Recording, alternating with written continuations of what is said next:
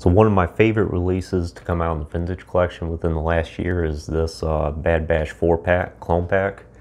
And I managed to get this a little bit earlier compared to most other Americans. I got this back in January, and I know within the last month is when it started shipping to the US. And I recall that I missed the original pre-order, so that's why I had to get it from a European seller on Amazon. If I recall correctly, it was only up for about 11 minutes, and I originally had the pre-order page up the day it came out, and I stepped away for a couple minutes thinking I could come back and go ahead and pre-order it, but by the time I came back, it was already sold out. Hasbro definitely needs to work on its pre-order windows instead of you have to hurry up and get on there during the day. And if I recall correctly, this wasn't even announced more than a couple hours before the pre-order window, so it'd be nice if they fix that eventually. But anyway, we have it here now. So we got 4 clones. We have Clone Captain Gray. We all know this is Clone Captain Hauser, but it was a misspelling on the package, and they have it as Clone Captain Ballast. Maybe that was its original name and it was changed last minute. Of course, probably the best Captain Rex to date we have, and then the Elite Squad Trooper. But let's take a look at this package first. We'll take a look at the main box that comes in. So we have, this is basically just one big vintage collection card. So we have the Bad Batch logo up there. Nice picture of the shuttle here.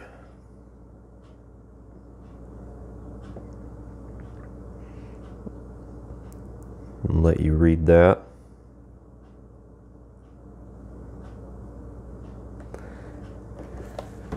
And of course, we have all the other action figures advertised at the top here.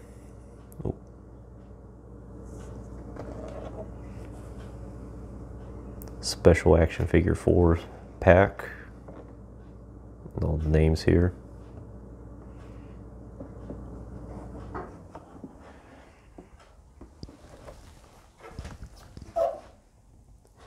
We'll take a look at each individual card next, and nice to see the debut or the return of the unpunched cards, something we haven't seen since the original run, and nice to have a few on hand. Good image of Clone Captain Gray there. Not sure what Legion he's a part of. Number 209. And I happen to have all 8 of these now. Lando, Tebow, Emperor, and IG-11 will eventually get a review whenever I can find the time to do it. Of course, this is the debut of the Bad Batch logo in the vintage collection. We'll take a look at Ballast or Hauser next. Today I haven't really sat down and watched the Bad Batch, but I know enough about it. You can tell that's more of a concept art image of him. And same thing on the back. Figure 2 or 210.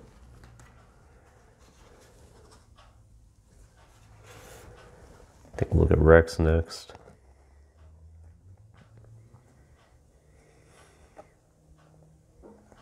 I suppose technically at this point he's not really a captain. Probably just Rex at this point, 208. Then the Elite Squad Trooper, which I know is not a clone. Hopefully, it'd be nice if we can get a troop builder pack of this eventually. I do think this is a cool concept. 211. I believe this particular figure also shares the number, if I recall correctly, with the Mandalorian with the spiders that recently came out. That's the Walmart exclusive. I think that's a 211 as well. Do not have that pack yet. Not sure if I'll get it. I think we have enough Mandalorians at this point. Anyway, so we'll take a look at one at a time. Take a look at Captain Gray first.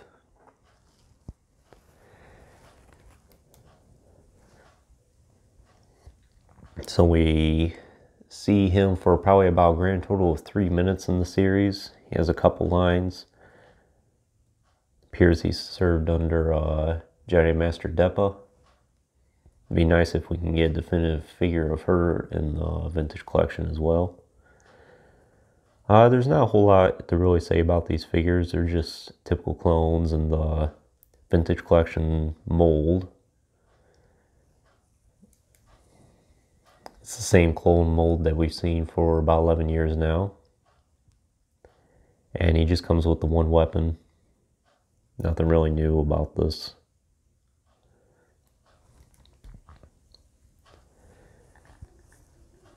And you know, it's just the standard articulation. It's the ball jointed head and the shoulders and the elbows, and he has the ball jointed wrists as well. This one goes up and down.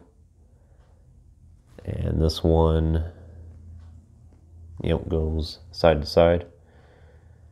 Good torso there. He's got the hips, not the swivel thigh though, and the knees and the ankles as well.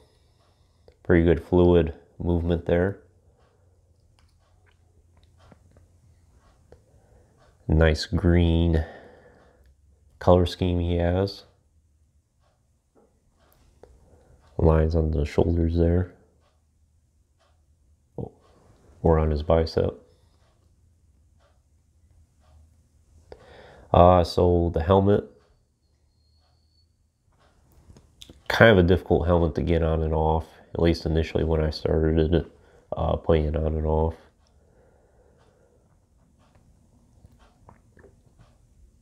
It's a very good head sculpt, definitely one of the best clone heads we have to date. Hope they use this one going forward in the vintage collection.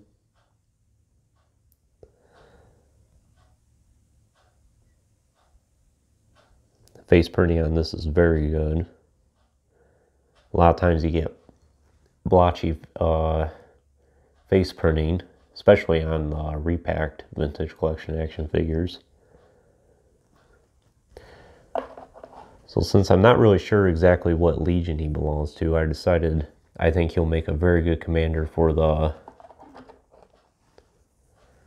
442nd Siege Battalion. Same color scheme. And I haven't seen anybody up until now do a picture with this. So I think he'll definitely has a good place for these guys, since we haven't officially had a commander come out for these two yet.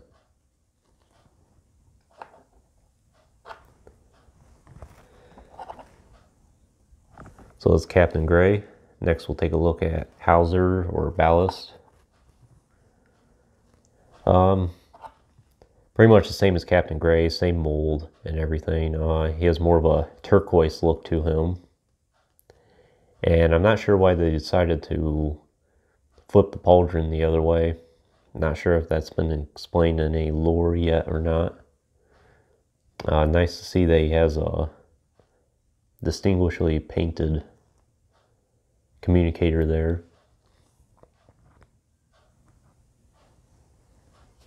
And tell he's got some battle damage on him. And like Captain Gray, his helmet can come off a little snugly.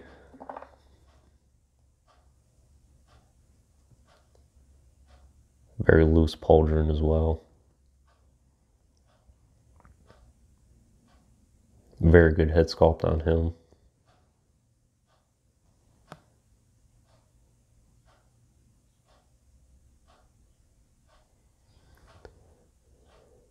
Has that high and tight look.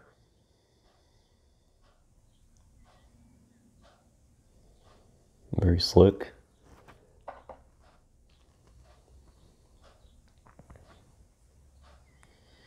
And of course he just comes with the one weapon as well.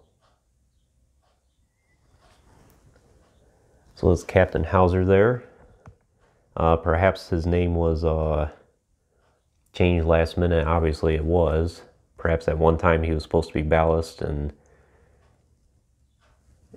the next figure we're going to take a look at, definitely it also had a change along the way. Clone Captain Rex. It's definitely the best Rex we had today. It's very disappointing that the Clone Wars Rex was just a re-release of the Black Series version. I wish we got the Phase 1 Rex that was supposed to be released back in around 2011, and this particular figure utilizes some parts of it. So hopefully we get that Phase 1 Rex eventually. I think seems like Hasbro's ignored a lot of the Phase 1 clones in the last several years, and it's just been Phase 2. So would love to see a lot more Phase 1 clones eventually. So we know in the series, Rex doesn't really have the binos. I don't know why you would have the binos and the rangefinder together. Obviously, this is concept art. You can take this off. Can be kind of tricky. Really isn't a whole lot to show with it, other than he has his pauldron underneath.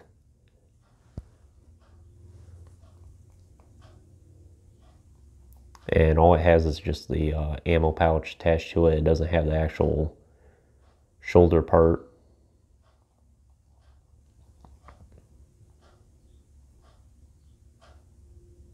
There's a good soft goods comma there. And of course it's the same clone mold that we've always seen. Yeah, the blasters don't fit very snugly within the holsters there. And Rex doesn't actually come with this rifle. I just gave it to him. Give him a little more variety. It has his kill marks on his helmet and on his arms there.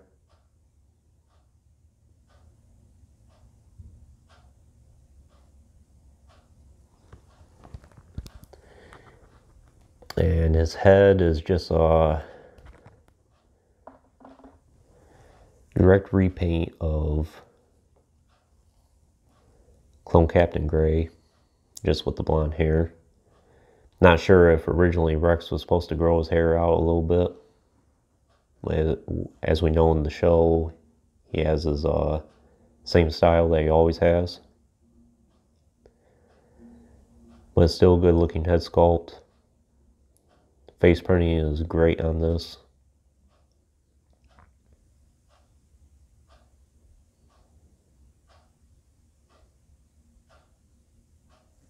And he has his hood there, which doesn't really fit on very well on the head. And I don't think it's really necessary.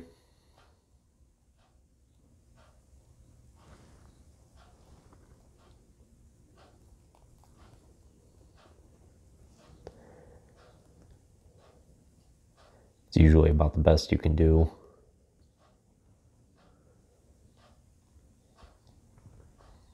And I do have the 6-inch version as well. Between the two, I think this one is the better one.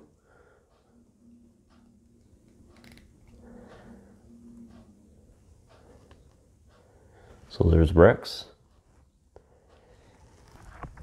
And then the last figure, the Elite Squad Trooper, which, as I said earlier, we know is not a clone.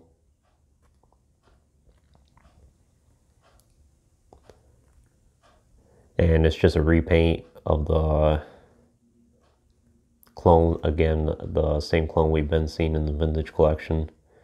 He doesn't have the removable helmet though, but there is a clone head cast in all black underneath, and there's a little bit of glue that just happens to be on top of the head there to keep the helmet in place. You might be able to remove it and maybe heat it up a little bit, or sometimes I've seen some people where they get samples where the glue is not really attached to the helmet anyway, so it comes off. And it has a very unique clone head underneath. You can get on some of the action figure forums like Jedi Temple Archives and see photos of it, and it's more of an angry clone face, and it'd be nice to see that debut at some point as an official clone. I think it's a very good head sculpt. It looks good.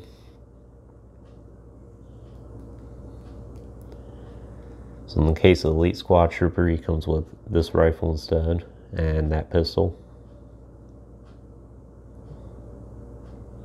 Same weapons we've always seen. That green visor can sometimes be deceiving. At first, when I had them on my shelf, it looks like it was just a totally black visor, and I thought to myself that, oh, maybe they forgot to paint it green, but depending on how you hold it in the light, it can either look green or it can look black.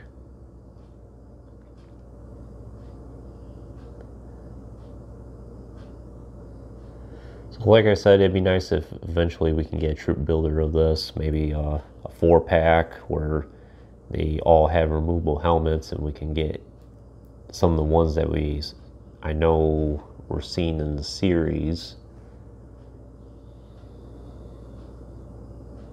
And I do have an extra of this one as well, 2 Elite Squad Troopers.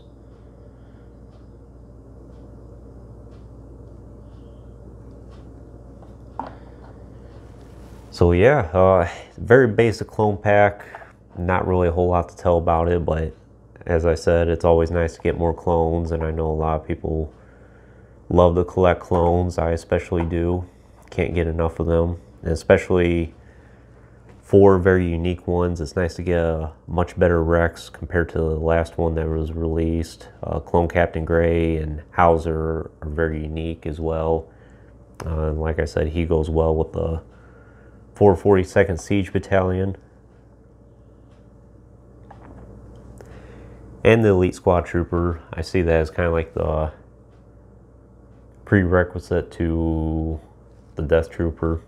Who knows if that'll be the case or not. Find out in Season 2 eventually, if that ends up being the case. But anyways, I would definitely recommend the pack, especially if you're into clones. It is a little costly. I think it retails around $64. It is in and out of stock as of the time of this video on Amazon. It should be for any country at this point. But yeah, it's definitely a good thing to add to your collection, and I hope you found this review informative. Stay tuned for more in the future. I also hope to do another room tour at some point soon, and keep an eye out for more videos. Anyways, thank you for watching, and stay tuned.